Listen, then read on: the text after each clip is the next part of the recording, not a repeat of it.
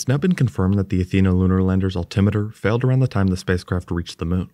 This instrument is key in the process of determining the lander's distance from the surface, which it then uses during the final landing maneuver. Without it, the Athena spacecraft didn't know its distance from the ground, which no doubt had an impact on the lander tipping over and sliding into its final resting place in a crater. Here I'll go more in depth into the altimeter issue, Intuitive Machines' opinion of the IM-2 mission, and more.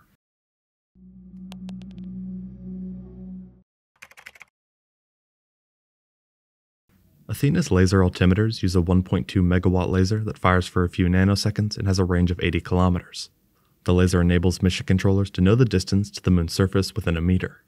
During vertical descent, which is the second to last touchdown milestone, Athena's GNC system flies the lander to a point approximately 30 kilometers above the designated landing site, and the lander goes into a vertical descent at 3 meters per second.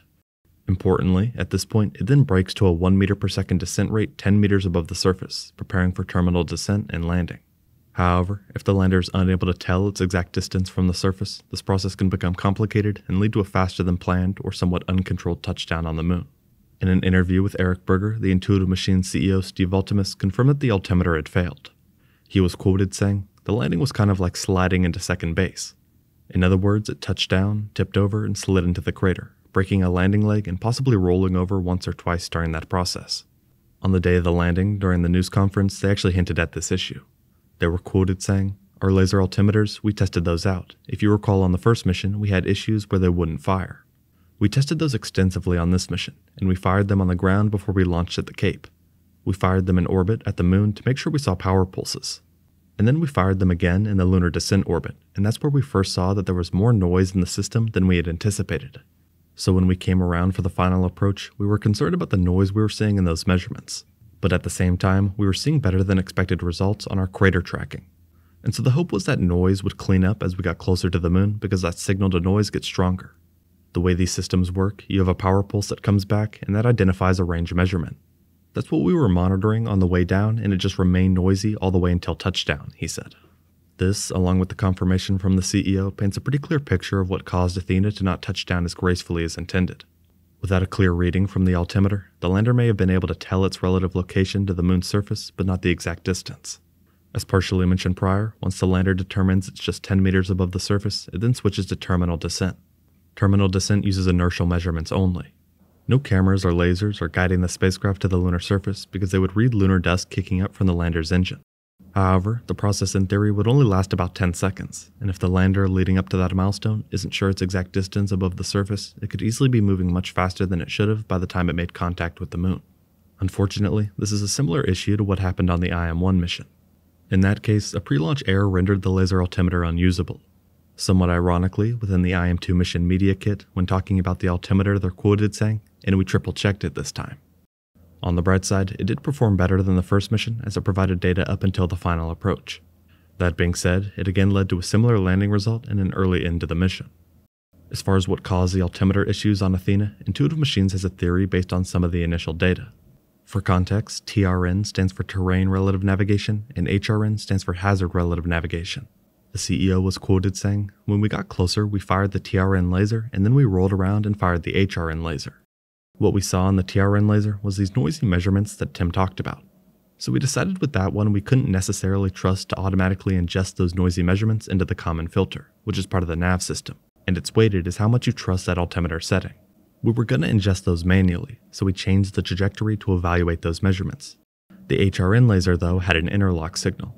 Now we fired it in orbit, but an interlock signal came on when we tried to fire it in post-deorbit insertion, which means that it would not receive return measurements. We waited and we cycled it several times. It actually came on very late in the trajectory, beyond the time we would have used it. We think that there was either vibration or a thermal issue that caused the pin of sorts or connectors to get out of whack and get an intermittent signal. And so there was some event in space to cause that connection to get a bit squirrely on us," he said. With this in mind, it's clear that teams will have one area in particular that will absolutely be focusing on as they work toward IM-3, scheduled to happen early next year. Despite the sideways landing and a lack of payload science, the company's CEO is adamant that this mission is a positive step forward. Intuitive Machines recently released a short article written by the CEO, outlining the mission and their future. Here he is quoted saying, "Spaceflight is a complex endeavor. It's just the way it is. Aerospace is unforgiving, but it's where we thrive. pushing boundaries, overcoming challenges, and pulling back the darkness to extend humanity's reach into the solar system. IM-2 was no exception. For every mission, intuitive machines must accept a degree of risk and the possibility of failure. The key to our success is to learn, iterate, and continue moving forward.